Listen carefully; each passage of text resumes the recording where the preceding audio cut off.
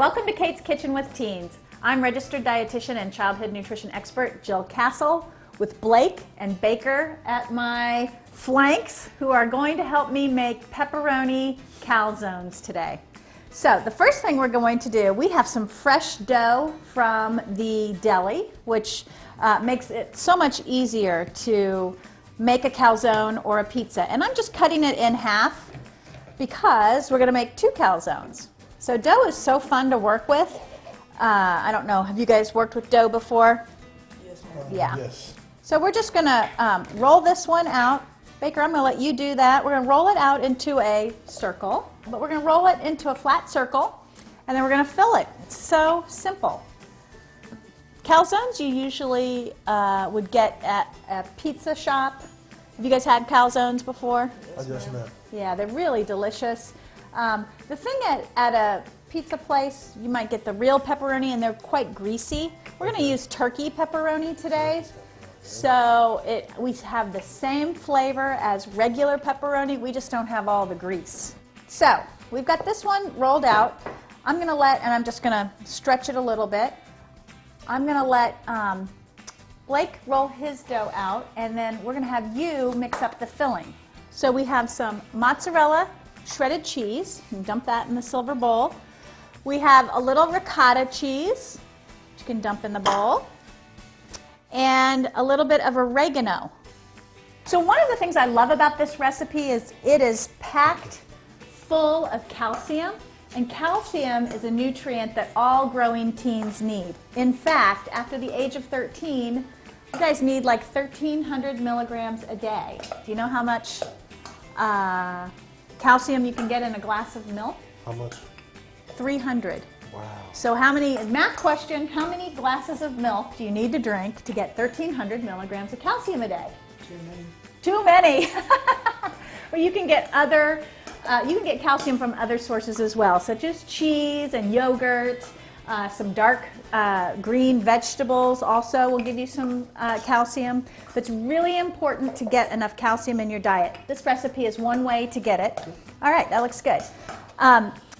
Because at this time in your life, you're banking and building bones, okay? So by the time you're in your 20s, you will not be building bone anymore. You're basically taking out withdrawals, okay? And that means if you don't have a calcium-rich diet in your early adult years, you start to lose bone.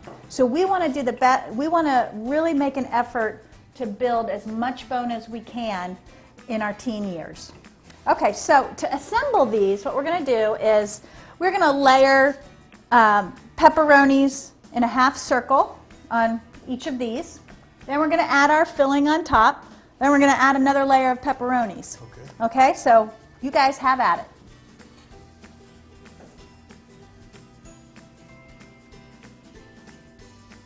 Okay, so I'm going to just dollop this on top.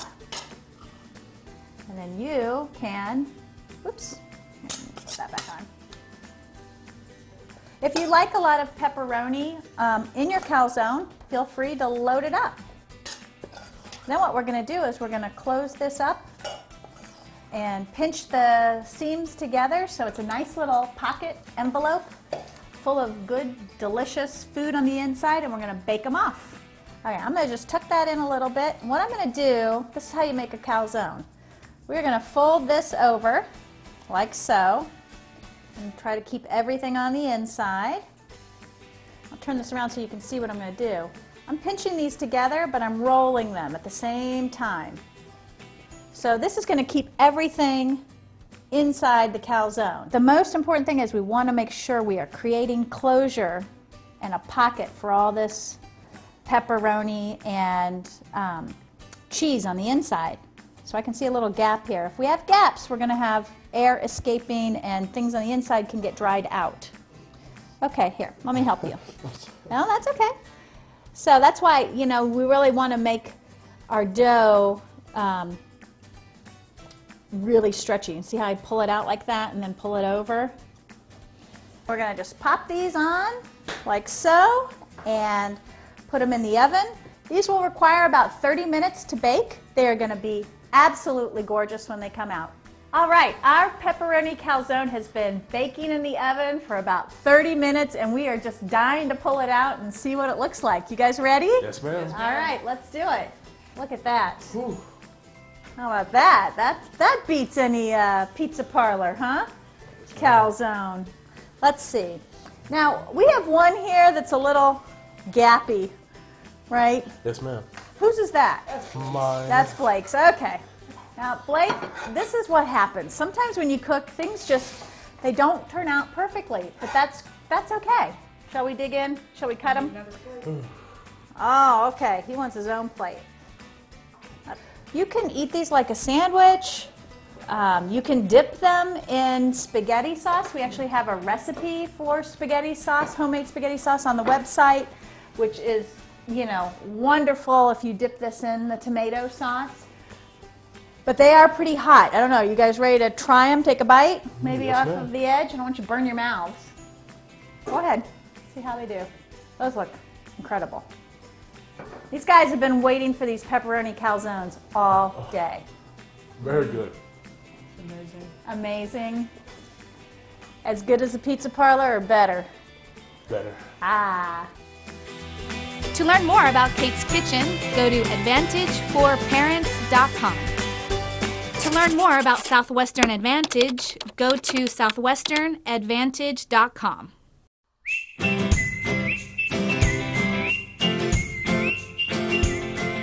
Hey everybody, welcome to Kate's Kitchen with Teens. I'm Kate Wright, and I have two special guests with me today. I've got Avery and Cole, two local quarterbacks from their football teams. And if you're wondering, okay, why do I have two football players in the kitchen with me?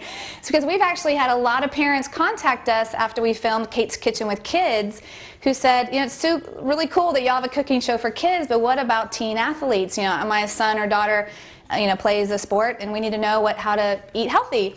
So I actually brought in award-winning nutritionist Jill Castle to help us create all kinds of awesome recipes. And what we learned about teen athletes and nutrition is basically what they're eating is what everybody should be eating. So this is not just a recipe for teen athletes, this is a great healthy recipe for everybody. So do y'all want to know what we're making today? Love to. Yes. Y'all hungry? Yes, very. We're actually going to make what's called just a cheesy omelet. It is the easiest, quickest, healthiest recipe you can throw together. Basically what you want to do before you start mixing everything is get your skillets nice and hot. And what you want to use is a smaller skillet to kind of help form the omelet. So if y'all want to each grab your skillet and hop over here. So with an omelet I've learned, now this one, if you want to push it down, I'd say medium-low. It's each of you guys grab an egg, just smash it on the corner, toss it in the bowl, or however's easier for you. And you know what? If you get shells in there, no big deal. Go ahead and knock out the second one. Y'all are doing good with those eggs. Now we're gonna add a tablespoon of water. Do either one of you guys know why we add a little bit of water to your eggs? No. It's actually what makes it fluffy. Isn't that cool? Who would have thought a little simple ingredient like that? So each of you guys just scoop out a tablespoon, just one giant spoonful of water, toss it in with your egg. There you go. And Cole?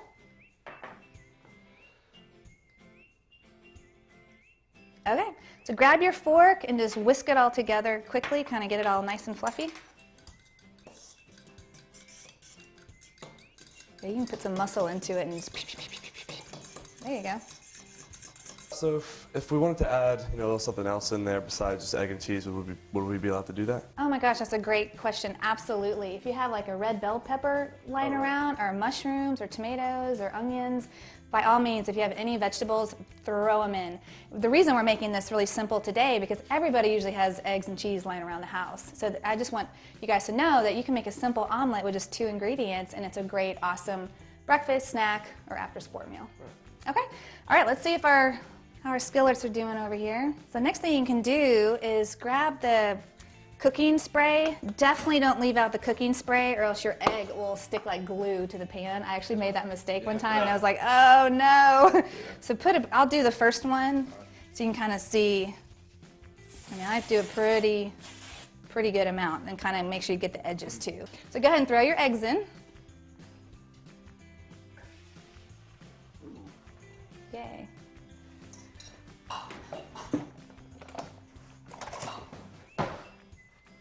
So what you want to do is let it sit for like 30 seconds or maybe a minute. And in a minute, I'll show you, because remember, you're not going to scramble it or mix it up. This is going to kind of cook, you know, where it is.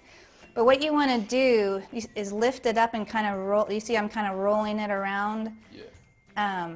Because you want to make sure that the runny part kind of gets to the outside. So if you want to do that, Cole, to yours, just lift it up and kind of just circle it around. There you go. All right, now you can set it back down and then give it like, I say like probably every 30 seconds, do kind of like a goo test is what I call it. If it's gooey, just keep lifting it, kind of circle it around. See, it's still gooey. You can go ahead and, there you go. Now you can set it on down.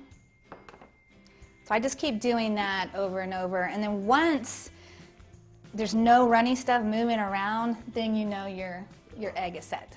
Does that make sense? Mm-hmm.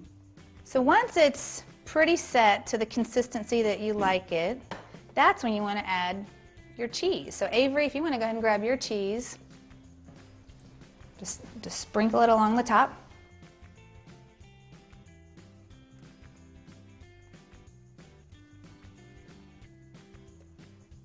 Okay. So this I've turned, it takes me a little bit of practice. I'm going to let you step in here and do this. All you want to do is just kind of lift up the omelet on one end and then just fold it over. So you got to get kind of done. There you go. And then just flip. There you go. No, it's all good. And sometimes you can tweak it. You can kind of push it. But the good thing is, you guys, there you go. Kind of manipulate. Hey, I did this 100 times before getting it right. There you go. Perfect. But you know what? If it comes out funky, it all tastes the same. True. So it doesn't matter. It doesn't have to be pretty. So now, Avery, why don't you flip yours and flip it over? I usually give mine one more flip on the other side just to make sure everything's cooked through, and just flip it like a. There you go. Oh, ooh, that's looking good. Ooh, that is nice. Grab your skillet. All right. And then just slide them onto the plate. Ooh, those look good. All right. All right, guys, ready to take a taste? Yes, I am. All right, let's see how they came out. I'm going to share this one with you, Avery.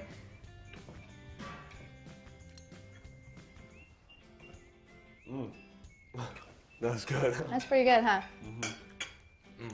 Pretty good. So that's how you make a healthy, high-protein breakfast. To learn more about Kate's Kitchen, go to AdvantageForParents.com. To learn more about Southwestern Advantage, go to SouthwesternAdvantage.com.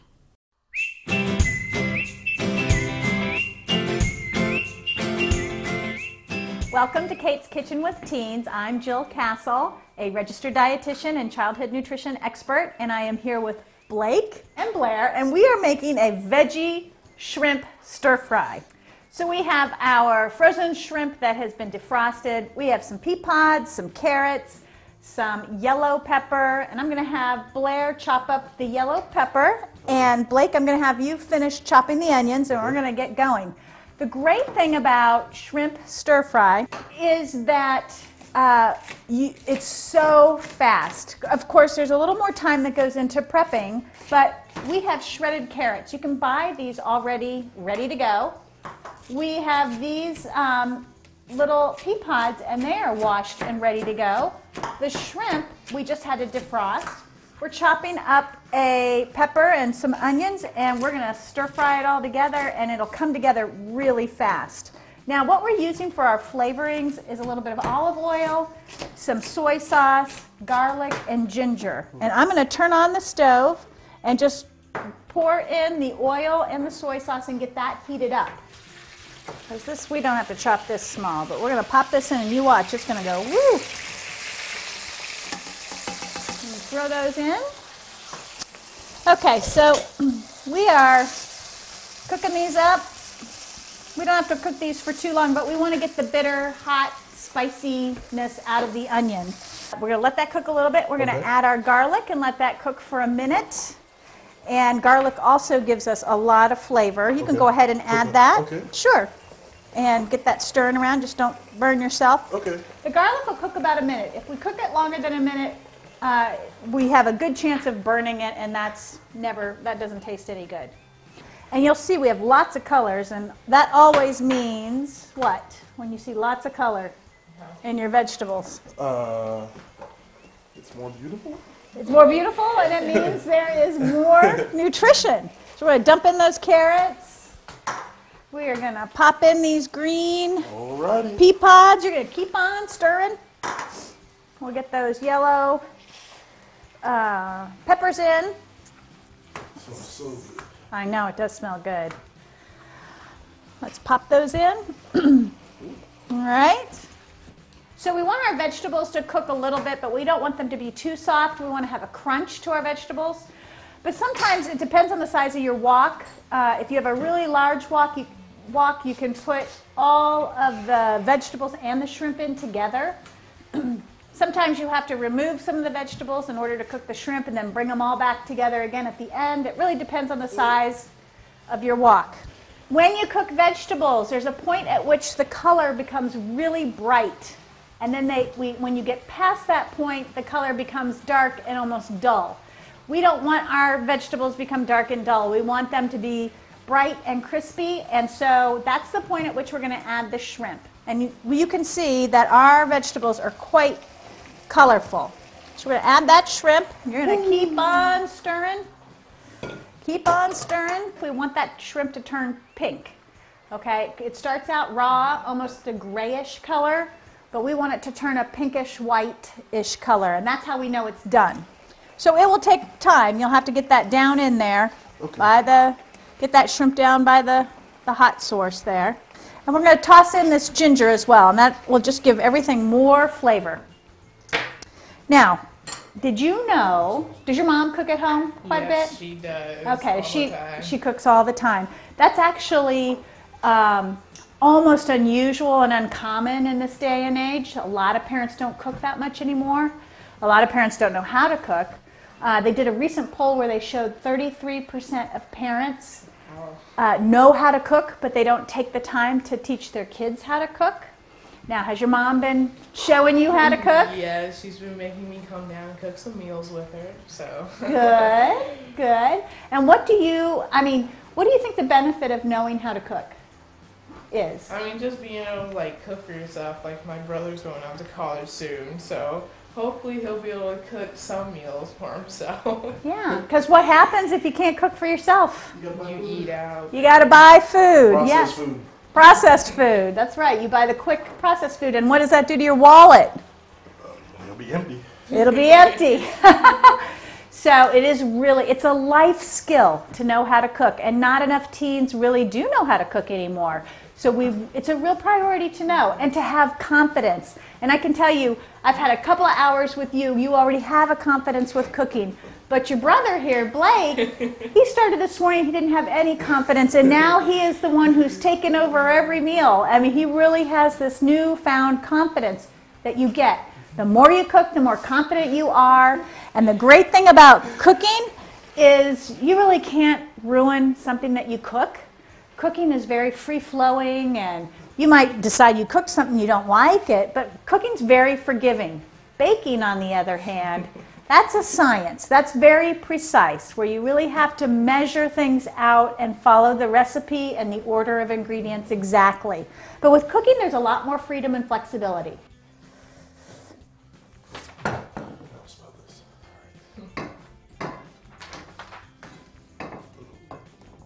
Here, you want me to help with this one? And you hold that.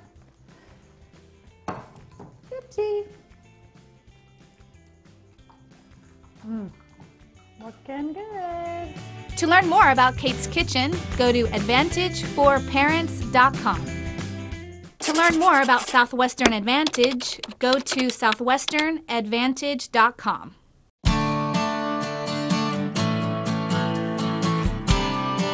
Welcome to Kate's Kitchen with Kids. I'm Kate Wright.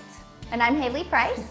Today we're making one of my favorite desserts. It's actually baked apples with cinnamon and vanilla ice cream on the side. Deliciousness. And I was in Germany, my husband's from Germany, and my daughter had just been born, and I was just craving something sweet but kind of healthy.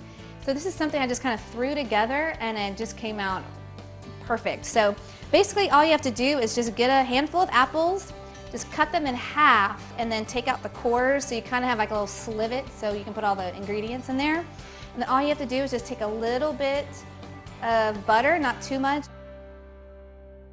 Just plop it on top, and then you'll take a little bit of brown sugar, sprinkle it to kind of cover everything. Ooh, yummy.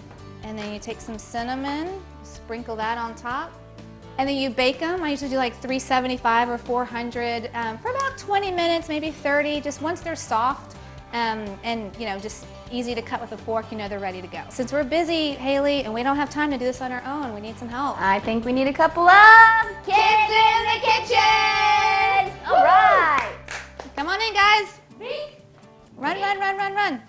All right, we're making one of Mommy's favorites, I'm gonna cut the baked butter. apples. Okay, plop that on top, Conley.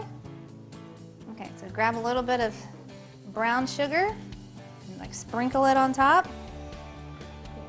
Gently sprinkle the cinnamon on there. Now we're gonna pop these in the oven so that when they come out, they're gonna be all soft and yummy and gooey and So I'm warm. gonna put these in for probably like at least 20 or 30 minutes. I'll check them in a little bit, just make sure they're nice and soft. Possibly, we'll see. So let's get them in the oven. Let me check the apples, see how they're doing. Ooh, hot. Apples and ice cream. Oh, look at that. Those look delicious. Oh my. I like dessert when it's just like warm and it just feels warmer. See the, How's and that? then the ice cream will melt a little bit. Because Whoopsie. it's right on the hot, hot apples. I don't know about you, but this is my favorite. I mean, whether it's cobbler and ice cream or brownies and ice cream, I just love the hot and cold combination. Let's have a taste. Yeah, trying to mix it together. Do half apple, half ice cream like that. Cheers.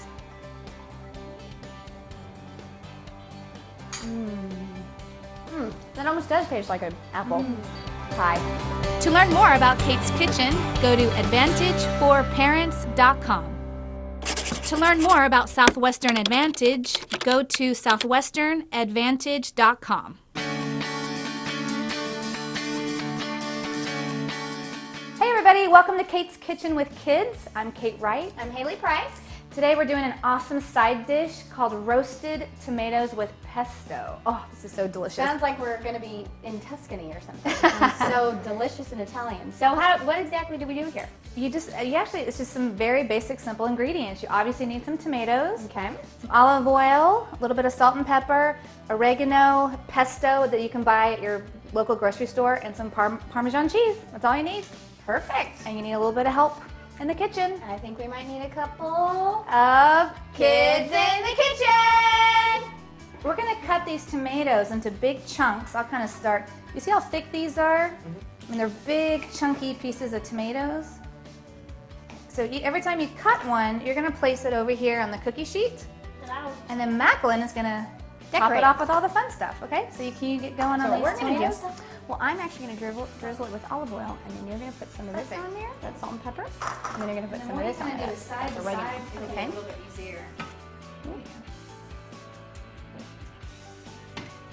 And parents, when your kids get down to the last part, it's good for you to jump in and help out just so you don't get any fingers caught in there. So we down with tomato number 1. So what you're gonna do is we have the oven on 425. You're gonna put the tomatoes in like they are for 10 minutes. Then you're gonna take them out and add the pesto and the Parmesan, and then you're gonna put them back in for 7 minutes. So make sure you don't put everything on from the very beginning. Just put them on like they are. All right, you guys are rocking it. That's Put top. those, Well done. Don't those look lovely? Here they go. okay, 10 minutes, and you guys will be back in. What we're gonna do now is we're gonna put the pesto on each tomato. So let's all just use this one as an example. Be real careful you don't touch the pan, and then you spread it on there like that. And then the other guy is gonna take some Parmesan. Careful, it's really hot. And sprinkle a good amount of Parmesan on top. Okay, good job, guys. Woo! Good All right, work. all right. High five. Well Well, done. these are gonna go back in the oven for 7 to 10 minutes. Hot coming through, watch out. Okay, now don't touch whatever you do. You just scoop these little suckers up. You liked it enough to want more, I see. So y'all give it a thumbs up, thumbs down? 2 thumbs up. 2 thumbs up. Yeah! To learn more about Kate's Kitchen, go to advantageforparents.com. To learn more about Southwestern Advantage, go to southwesternadvantage.com.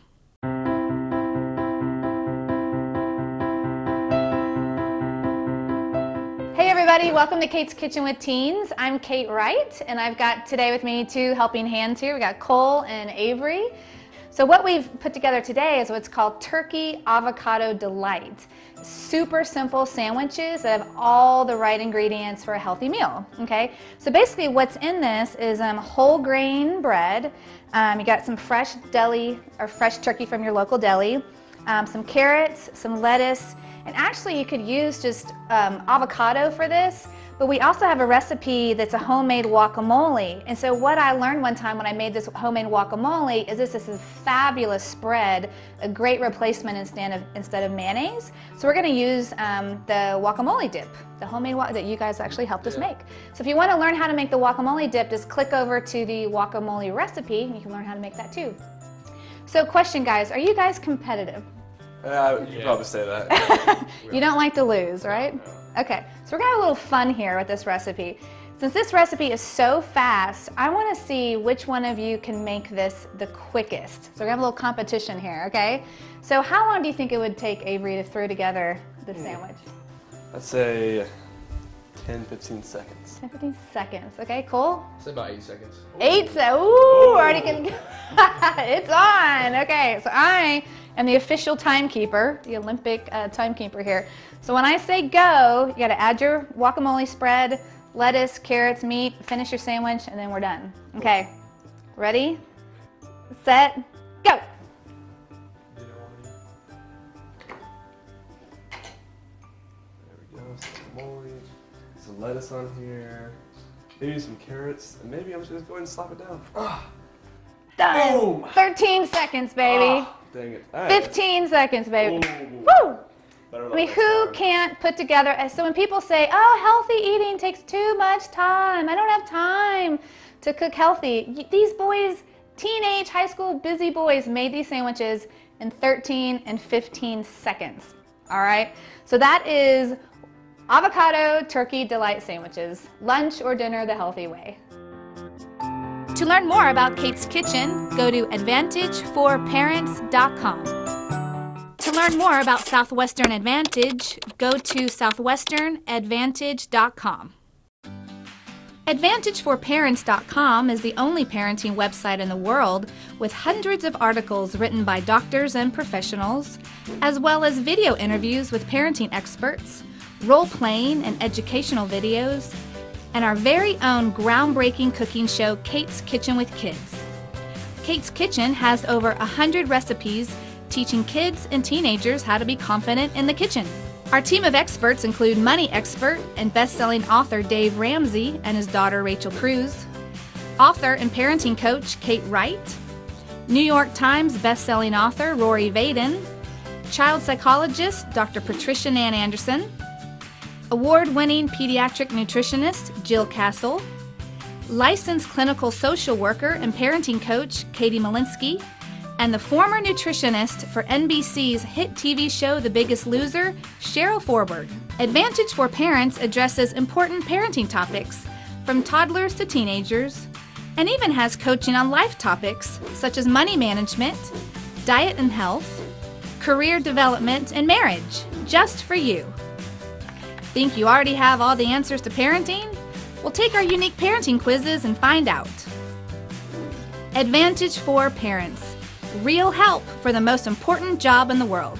To learn more about Southwestern Advantage, go to southwesternadvantage.com.